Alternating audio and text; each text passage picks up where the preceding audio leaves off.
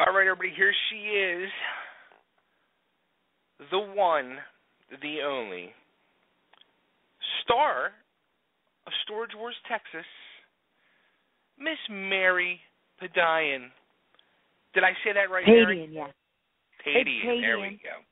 Padian. Close. How you doing today? I'm doing well. You're like Miss Bubbly personality of that show. Nutbag. Nutbag. Yeah, I mean, are you like that, like 24/7? No, I mean, I am a bubbly, like, fun person, but I'm just having the most fun with this experience, and they don't show all of the film that they film us.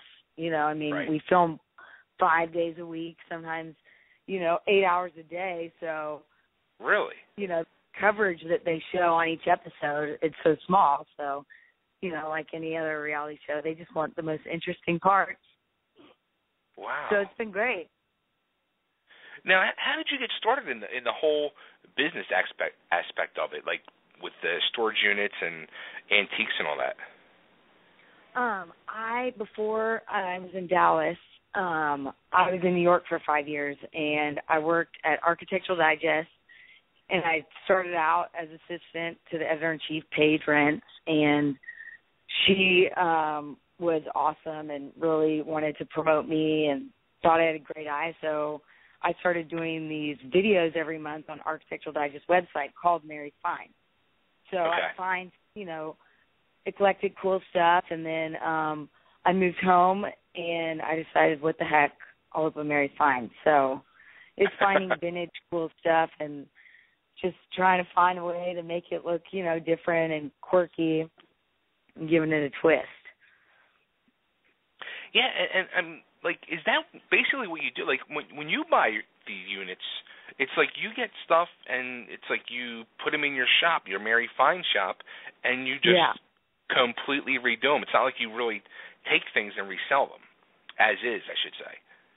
Oh, I do. I mean, my store is just a big jumble of mix of cool stuff, that I think is cool, and stuff that I fix up or I keep it as is.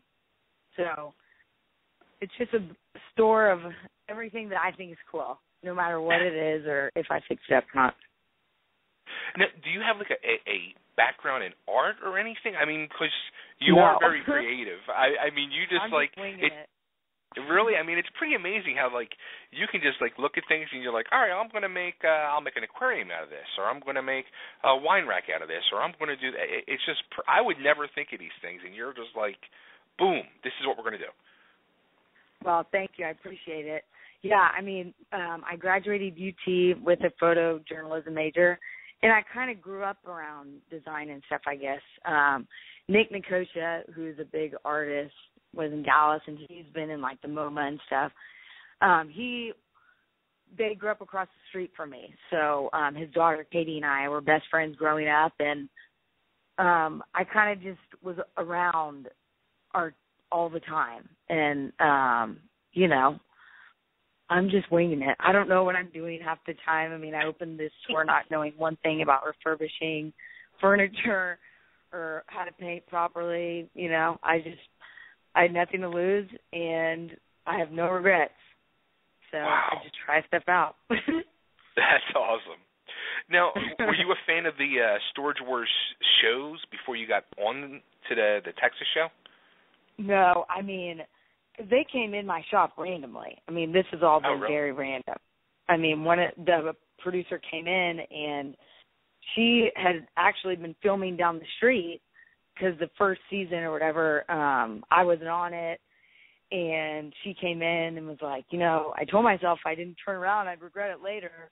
She's like, I'm on my break from filming, and she was just going to have me do a how-to on A&E's website of how to, paint a piece of furniture, and now the rest is history. So, I mean, I have 3 younger brothers, and, they watch the show all the time, but no, seen it maybe once or twice. So did you think, when this was all happening, did you, have any doubts about doing it, or was it just like, oh, yeah, I'm in? No, it's funny because it's like it just felt right. I mean, I've always been a person that I trust my gut and I never second guess myself. And I mean, if you would ask me if I would try out for the show, I probably would say no. I'm not trying out for a reality show, period, no matter what show it is. But, right. The fact that they kind of found me and they kind of found my talent because I was just trying to sell stuff and make my rent. So. Oh, that's funny. Now, what's like probably what's the weirdest thing you ever found in a storage locker? Let's see. I found there was like an urn with someone's ashes in it, which was crazy. And I think the prosthetic leg was pretty weird. It was like from the 1800s. And of course it was like it was a leg for someone from the knee down. And so I tried it. And of course it like fit me perfectly because I'm 5'1" and everyone was short back then. So the weird thing is like stuff like that, like people collect like prosthetics and stuff. That's even creepier. I know, right? I know. It's crazy to find in these units too. I mean, it's nuts. Yeah, how about like money-wise? What's like the most money you made off of one locker? Well, that's, hard to say, like a particular, because there's so much stuff, like of all different realms. Like that's what's hard, about my store too, is I have to really dig through all this stuff and figure out what I can really sell and what I can't, because it's like baby clothes, toys, electronics. Right. So, like the aircraft weighing scale, that was like $2,500. That was awesome to weigh airplanes. And it's just the random stuff, you find, like the Byzantine firebomb. That was one of my favorites. That was cool. Yeah, like stuff like that. It's like once in a lifetime opportunity. So that's the one thing I don't like about the Storage Wars shows. Like they always, they'll focus on like the one or two things in a locker that are like the grand prize or could be the grand prize. Where I want to know like the full Monty. Like what was the full take on the full locker? You know what I mean? Yeah, and that's the thing too. It's like you have no idea how many lockers that in storage auctions we go to. They just film a tidbit what we do because we go to so many and there's other people that win and blah blah blah. But there's only a certain time allotment allowed for each buyer on the show and stuff, and so they just show the really good parts. So so much how many, crap, it's not even funny. So how many, like, on an average week, like how many auctions would you go to per week? 2 or 3 probably. And they would go each week with you guys and film all those? Yeah, and like I think the best thing that they did now, like looking back, not being filmed, is they just filmed us back to back. So for me, I didn't know any better, than to just be me, and so they really got to, film me in my element. And I think it was important because, all the producers and the crew, they're all my age, and so after a while, you get so comfortable around these guys, so it was fun. It was like, they're my brothers. Right. So I would forget that, the camera was even on me. So Now watching Storage Wars, I always I love watching it and I hate watching it because as I watch it, I sit there and I think to myself like it's such a cool job and it would be so cool to do and I can make all this money.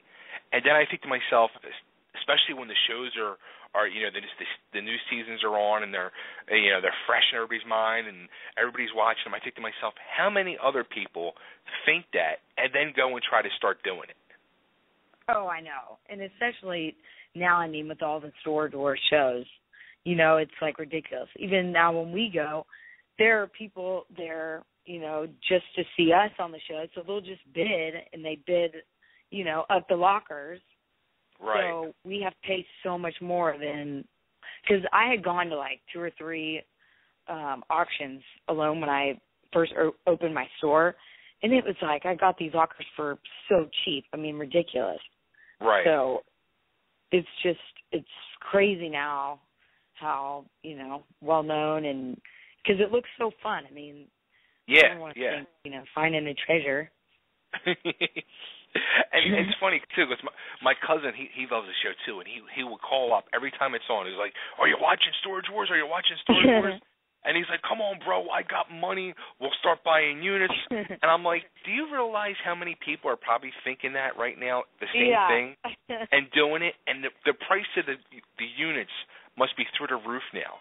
Where people like you are probably like so pissed at the people off the street that are attempting to doing it. Yeah." That's me. I mean, running this business, I don't know what I'm doing. I'm like just winging it, like at night reading Idiot's Guide to Running a Business. I mean, Oh, so yeah. Now, do you get a lot of that though? Like a lot of people will just come out just to, like they find out when you guys are filming and they're just going to come out and either just to see you guys or to actually try to bid it up? Yeah, I mean, because there's some like, at every auction we go to, we always see the same buyers because it's like now I know all the regular, other guys who are doing just what we're doing exactly. They're just not being filmed, Right. And right. then before, like when the auctioneer finds out that he's, auctioning for this auction or whatever, he'll put it on his website. And so, the auction goers go to his website and then they, show up or whatever.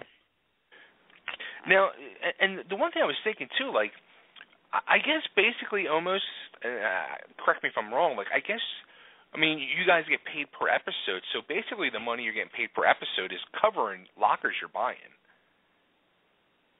I mean, I can't discuss all that stuff, but right. Yeah. So. Yeah, I mean that's just the way I was thinking. I was like, well, I mean it's basically when they're filming, they're basically covered so much. So. Yeah. Now, do you come across stuff where it's just like, you know what, like, I'm keeping this for myself. Screw everybody else. Do you? What's been like your favorite thing you've kept for yourself? I love old books, and so I'll find really old like first editions of like Heidi and Black Beauty and stuff like that. Like I love because I'll keep those forever, and just art that I find, and black and white pictures. I found this one unit, and it had a trunk of this guy's stuff from the war, and it was incredible. It had a huge thing of love letters that him and his wife wrote back to each other. I mean, I stayed up one night reading them, bawling, crying all night. And how cute. I mean, so cute. But, stuff like that, like all the history stuff I love. Yeah, a buddy of mine, he used to go around to, like, auctions and just buy people's, like, old pictures. Yeah. And I was like, first, like, I was like, initially, like, that's kind of weird, dude. And he's like, no, man. Yeah. He's like, you got to look at the picture and just think, like, there's a story behind it, and just how cool. I mean, these, like, pictures from, 50, 60, 70 years ago or whatever it is. And then I was like, well, I guess that is kind of cool. It's not as weird as I thought initially. Yeah, and, like, I hear you when it's weird because sometimes I look at, some of these, and it's like a portrait of someone, and I'm like, oh great, did I just, like, wake up to ghosts or something? Like, gonna haunt my top now.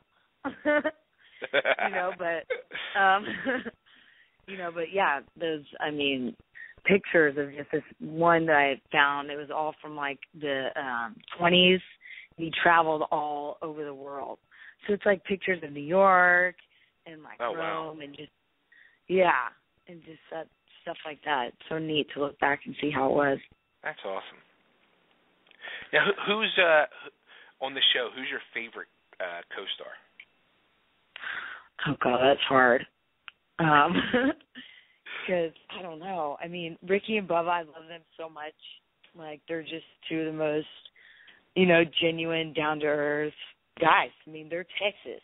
That is right. The definition of Texas, and like in the best way, greatest possible way. Because they get it too. They're not right. like these podunks. I mean, so they crack me up. I mean, Bubba cracks me up every day. He's hilarious.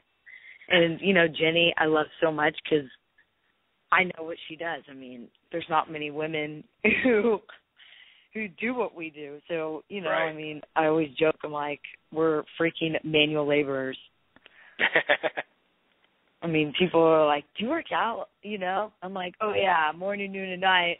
I was like, you want to freaking haul some crap? That's my workout. And that was actually one of my questions, too. Like, I bet people really don't understand, like, how much real work is involved in it. Yeah. Because we don't get any help, like, doing that. They just film us. Like, we have to just, when we open up a locker and excavate it, I mean, that's just us there, It's like right. The film crew isn't there. So, I mean, me and Jenny always are like, God, like, surprised we haven't broken more things or thrown my back out. I mean, it's ridiculous. Yeah, like, and that's what I would say to my cousin too. I'm like, you're seeing them buying and going through it real quickly, like the couple seconds that they show of you guys going through it. I said, you don't realize that's just like the tip of the iceberg, because then you got to unload it. Figure out what's good and what's not good. Then you got to find people to buy it and this and that. I'm like, it's a whole thing. And like the sick stuff in there. Like some of them I've come out of and I'm like, go to my doctor and I'm like, do I have a disease? Because all this crap that we have to go through, like old food and like bugs and stuff. I'm like, that probably is like a new creature that just formed. Food from the crap in there. I mean, it's just weird. People, that's the one thing, too, about all this is people are crazy. I mean, it's so interesting to see. I mean, I'm like, why would you keep, like, a half container of old cotton balls? I mean, are you kidding? So, yeah, I guess you do realize how wacky people really are when you're doing stuff like that. Oh, yeah, like I found one unit, and it was a whole prostitute's unit. I, like, refused to even go in there because I was like, oh, my God, sick. Oh. It's just, yeah. Oh, that's nasty. It's crazy. Yeah, and I mean, at times, yeah, like, and I see a lot of times, like, you'll wear, like, the surgical gloves or whatever, and it's just like, yeah, I'd want to wear, like, a full bodysuit at times. I know, right? That's when I'm like, oh, my God, I freak out. I'm like, do I have, like, bugs growing in my head? So I guess you wouldn't recommend doing this to, like, a germaphobe person. No, exactly. Now, your store, your Mary Fine store. Yeah. Yeah. Do you get? I would imagine you have people stopping by all the time just to see you. Yeah, I mean, like, and I'm the worst. I'm like the worst shopkeeper. Because again, like, I don't know what I'm doing. You know, I'm just winging it. And the hard thing too is, you know, every single thing in my store I find individually.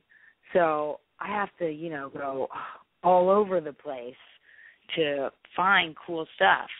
Because, right. you know, I'm picky, and I'm picky about what's in my store and stuff. So, you know, you can't find a lot of things anymore because there's so many stores like mine now. So, yeah, that's been the tricky part because after the show, you know, a lot of people want to come in and buy stuff, and I'm, you know, a one-woman shop owner. So just trying to do the best I can, keeping good stuff in here. So. Any weird fans come by? Any stalkers or anybody like that?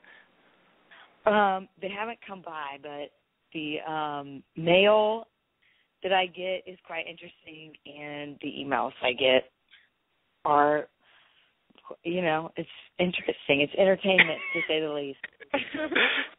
Yeah, you know what's kind of weird too. Like, as I'm going through and I'm googling you to like find stuff on you and put questions together. I was going to say, do you realize like some of the top Google searches for you are about your feet and that you're high? I saw that feet. I'm like, what the hell? Yeah, I was like, that's weird. That's just so wrong. Like, I know, it's so weird. It's like, I don't know. It's just funny. This whole thing is just funny, because I'm just normal. I'm like everyone else. I mean, so it's just funny to have these people like 3-page letters, saw you through the TV and we're soulmates. Nice. That's too funny. Now, how about I mean, for you yourself overall, I mean, how is it being recognized now that on the street or in the store? Or... I mean, it's weird, and I think that that's still a good thing because, I don't think I've changed at all because I'm from a huge family. I mean, I'm the oldest of literally like 42 first cousins, freaking Catholics.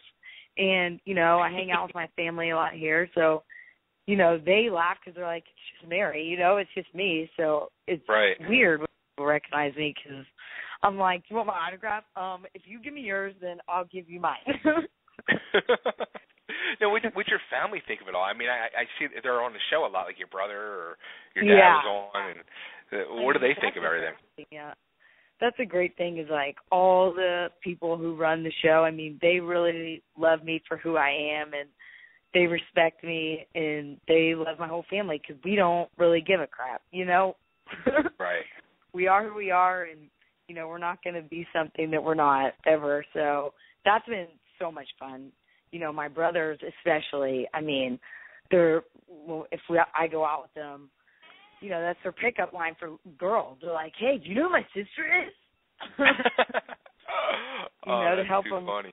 Yeah, I mean, they're funny about it. So that's too funny. Wow. So what's on the horizon for Mary and Mary Finds? I mean, day by day, just winging it. Day by day. Day by day.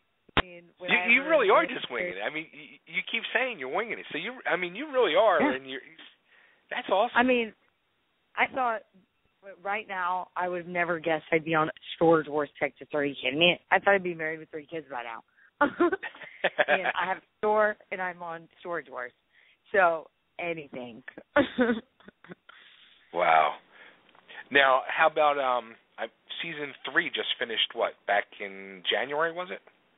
Yeah. I don't know. The show, as far as I know, it's on hiatus, so oh, wow. Hopefully we'll get a call to do another one, but who knows? So I don't know. Oh, yeah, we need more Storage Wars. Come on now. I know, right? So we'll see. How about if they did, like, their own show about you? Would you be up for doing your own show by yourself? I mean, heck, I don't have a husband. I don't have any kids. Why the heck not? So I mean, you just have that personality. Like, you're perfect for TV, and you know what I mean? Like, they can definitely make a whole show around you. Well, it's weird, whatever, but to even hear, but it's just, again, it's so great that they make me comfortable enough to be able to be myself, Because, I mean, I can be a complete nutbag, as you guys have all seen. But I can't be like that in front of a lot of people, unless I'm comfortable, because I can be really shy. But all the film crew, I mean, they become like my brothers and stuff, so they make me comfortable enough to just let my nutbag self just, show. So, how about what do you think about the world of social media? Because I noticed, like, I mean, you're really cool with it, where you'll retweet stuff and all that I've put out, and I see right away your fans jump on it and they're retweeting and favoring. I'm like, wow, her following is very dedicated. Yeah, I mean, like, that's the thing. Like, I don't write anyone back, honestly. Like, the only people that I do write back to is like young girls, you know, because as I was a young girl and, you know, to have a role model in your life that, you know, you look up to, I mean, that's important. Sure. And so I'll write back to them like, oh, thank you so much for being a fan, blah, blah, but that's it. I mean, no matter how, like, normal it is or whatever, I mean, I really do appreciate it. I read them, but I don't respond in, like, tweets and stuff. I'm terrible at Twitter because I just can't, like, what am I going to write? Like, hey, I'm at the store just hanging out, you know, I mean, who cares? Right. And then if you put that, one of the weird Mary feet Googlers will come by or something. Yeah, so who knows? You never know. So, but, you know, yeah, so if there's something said, I'll just retweet it and whatever, because that's, for me, that's easiest. Right. That's funny. Well, this has been a lot of fun. I hope they do another season, or actually I hope they do more than one season for you, and for myself, too, because I enjoy the show. Oh, thank you. Appreciate it. It's been a lot of fun. I want to wish you a lot of luck, Mary. Yeah, it's so fun. Thank you. And good luck with the store. I hope it keeps blossoming and growing, and all the luck in the world. Thank you so much. Thank you. Yeah. Hey, before I let you go, can you just cut a quick ID for me and say, this is Mary from Storage Wars, Texas, and you're listening to Totally Driven Radio. Yeah. This is Mary from Start over. Go ahead. Yep. This is Mary from Storage Wars, Texas, and you're listening to Totally Driven Radio. Awesome. Thank you so much. Okay, thanks. All right, thanks. Take care, Bye. and I'll be in touch. Bye. Okay, sounds good. Bye. All right, everybody, there she goes. Mary from Storage Wars, Texas. A look inside the world of Storage Wars and Mary Finds. What a lot of fun that was. She's a fun girl. There you go. All right, everybody. We're either going to take a commercial break or I'm going to keep babbling because this was pre-taped. So let's find out.